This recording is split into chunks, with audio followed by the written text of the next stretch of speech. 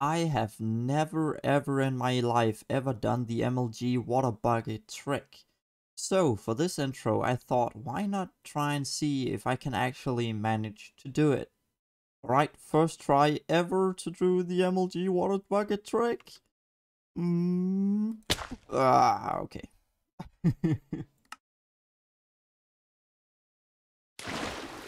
Boom! Let's go! First try! Well, maybe. Almost. I mean.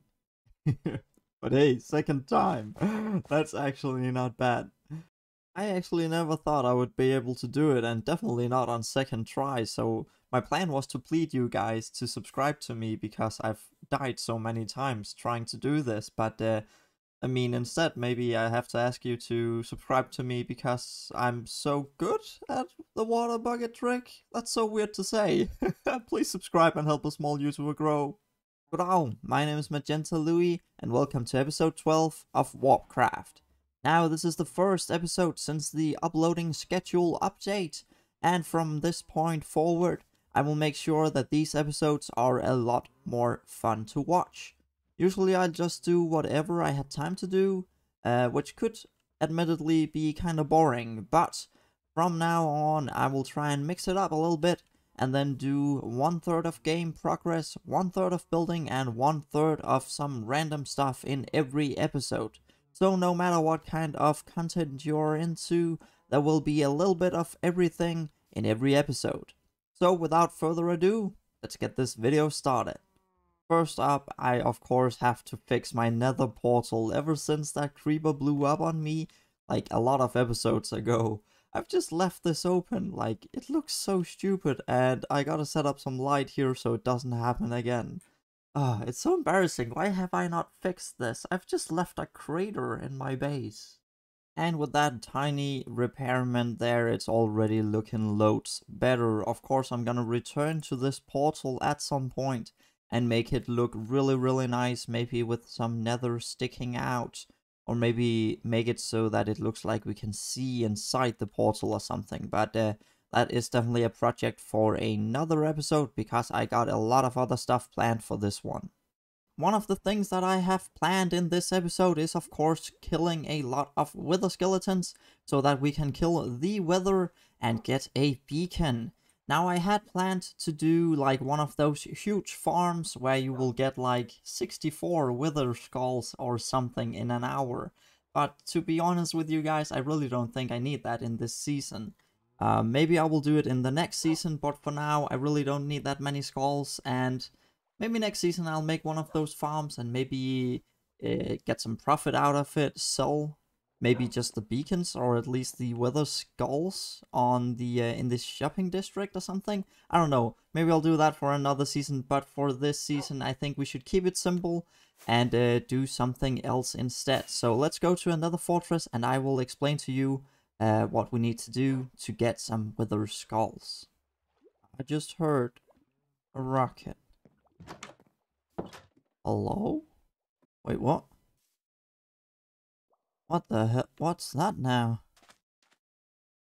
This llama's on a raft? What's going on? Why is there llamas here? On a raft? The ghost of Christmas past. I'm at my base trying to figure out the floor. Wait, what the hell? Wait. Nugget? Harry Nugget. Wait. It's Harry Nugget. What? What's going on here?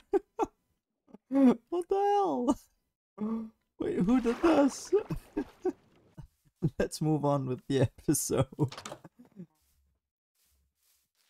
What?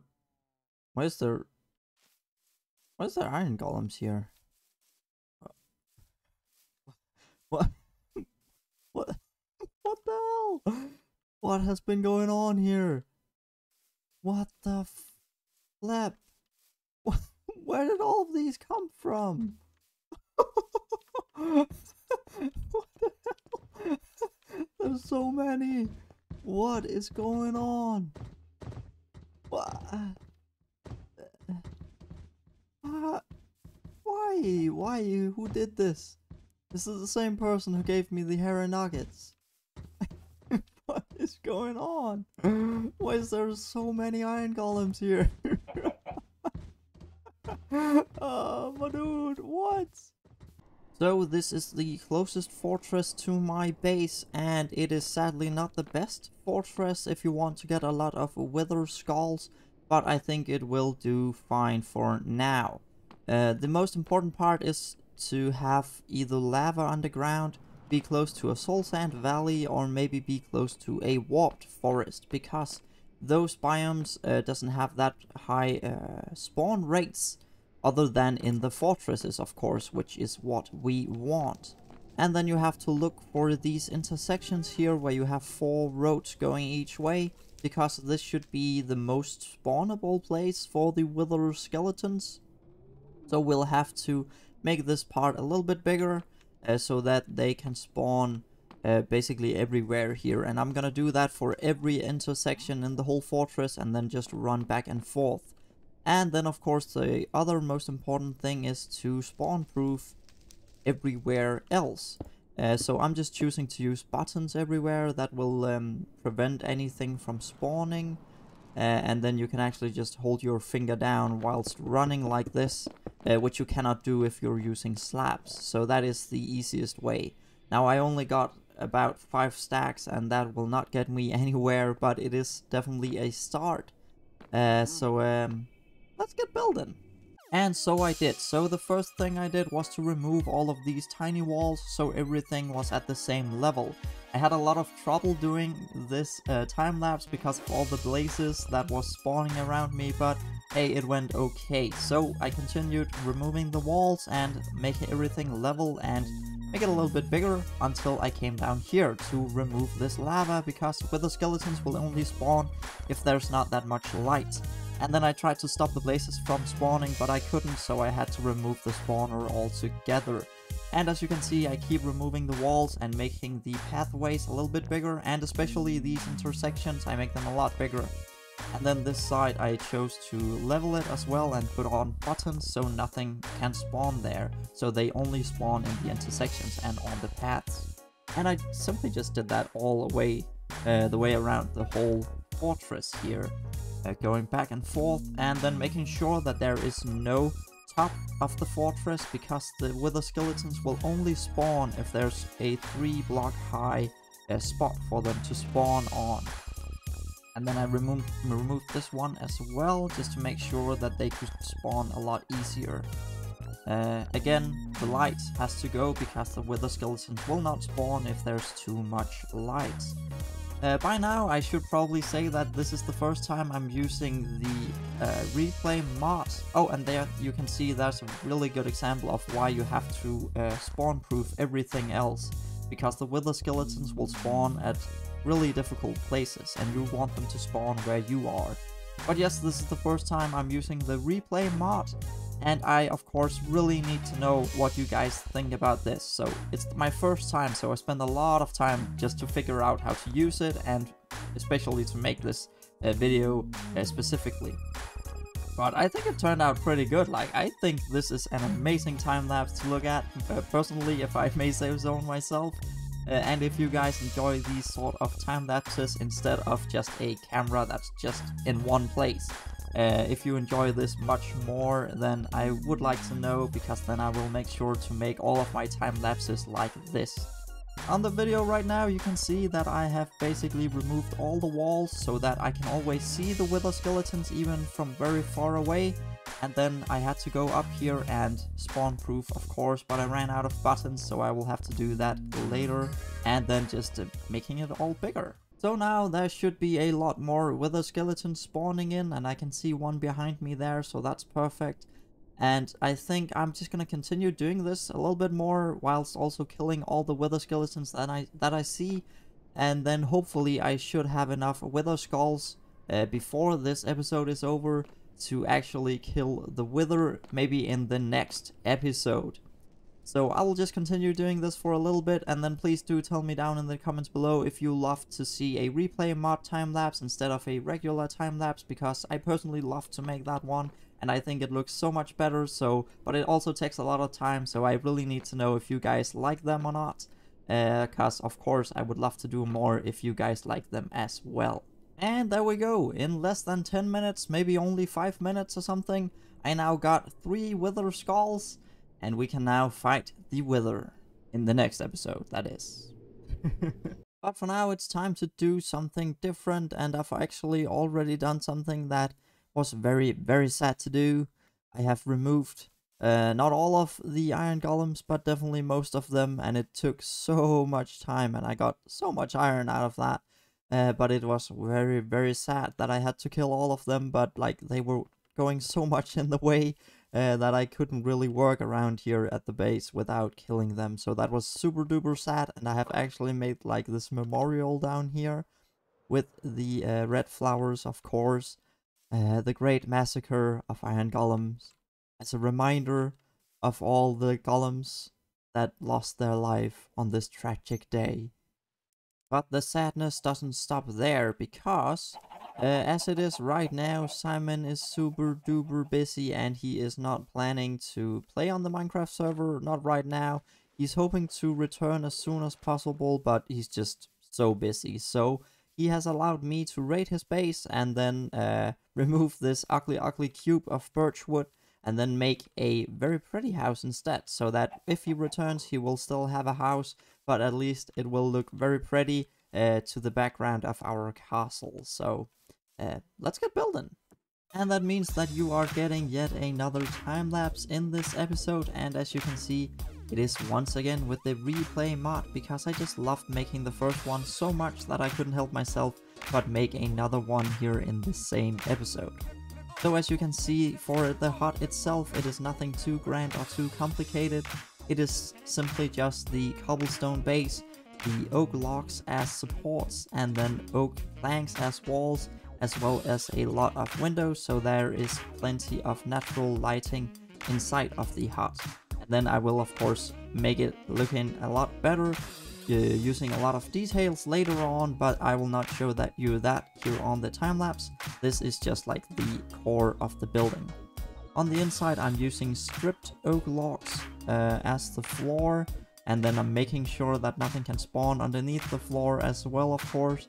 And then out here on the porch I am making these sort of roof here with the spruce trapdoors. But now to the actual roof. I'm not very good at making roofs, I really suck at it, to be honest. But this actually turned out to be pretty okay, using both spruce and the oak stairs here. And so here we have it, a very small and cozy cottage here in the middle of nowhere, with a very overgrown garden, of course, because since Simon isn't here he can't take care of his lawn, so of course it has to be overgrown. And of course with these moss patches here everywhere, it's looking very cozy and very beautiful, if I may say so myself. So if we go onto the porch here and inside, you can now see that I've decorated the inside with a carpet that matches the bed, and put in some ovens and all that you need. And of course a cute little cactus here, because I just love these. And some flower beds outside as well, and the back garden here is also very overgrown and very beautiful, in my opinion. So I would say this is a very cozy hut and a great upgrade from what he had before. And with these sort of windows up here, there's lots of natural light in here, but there's of course also lanterns so that nothing can spawn in here. So yeah, if he ever do come back, Simon's hut has now been upgraded, and if he doesn't, well, it's just a very nice background to my castle. So when I'm over in my castle, I can see this in the background, looking pretty as it is. So please do tell me down in the comments below what you think about this hut. I'm not very good at roofs specifically, and I think this turned out pretty good. So yeah, but please do tell me down below if you think this is a nice hut or not, and what I could do better for another building project. But yeah, in my opinion, that's pretty good, so I'm happy with it. And here we go with yet another time lapse with the replay mod, so I kind of regret asking you guys if you wanted to see more of these, because I'm obviously not gonna stop and I'm gonna do a lot more of these in the future as well. So, but please do still tell me if you would like to see these, because they do take a lot of time to make. But yeah, it looks so awesome, just look at it. So what I'm actually doing here is putting these cobblestone border here instead of the sandstone, but it is only on the outer borders here. So it is the actual wall around the castle, and then the houses themselves is still sandstone, because that's gonna be another material altogether. And of course the walls is gonna be looking much more interesting later on, but for now it is a cobblestone bottom at least. And after doing the cobblestone bottom there, I really wanted to do some terraforming, because I want to do that before we make the actual castle. But surprisingly, I actually ran out of dirt. Like, when do you ever run out of dirt? Seriously. So I had to go farm some, and like even this boring task here looks so awesome with these time lapses. Just look at me go down there. It's kind of like an ant just going crazy down there. It looks so cool in my opinion. And after gathering all that dirt, I could finally do some more terraforming. And as you can see, I'm leveling the terrain with the castle so it doesn't look weird. And then over on this side, it actually got a little bit tricky because I didn't really know what I wanted to do. I wanted to make it look natural, but I still wanted to have a little bit of a fall. But I also wanted some grass to go around the castle on the same level, so I'm doing that first of all the way around, also over here at the front. The front might change later on, since this is the big entrance, so I might change it all together, but for now I think this looks pretty good. And then I'm just filling it all up with dirt. I could just put torches so that no mobs are spawning, but I wanted it to be solid dirt. And then from here there's gonna be a small fall here, and I promise it will look better than this later on in the time lapse, but for now this is also pretty good. And then I'm just filling in here. I'm deciding where I want this fall to be, and as soon as I've done that, I am moving on to making it look more natural than that. And this is actually the final part we're gonna do in this video. I have more time to do some building, but we've already been doing so much building in this episode of WarpCraft that I think I'm gonna call it after this part, and then I will do some more building in the next episode. But for now you can see that I'm trying to make it look more natural by putting different levels of the ground in there, here and there, and then making everything go down to the bottom, of course. After that I am adding some stone here and there, so it actually looks like the natural mountains that you would find around in the Minecraft world, and I'm doing that in spots here and there. And then finally I'm adding some rocks going out from the wall as well.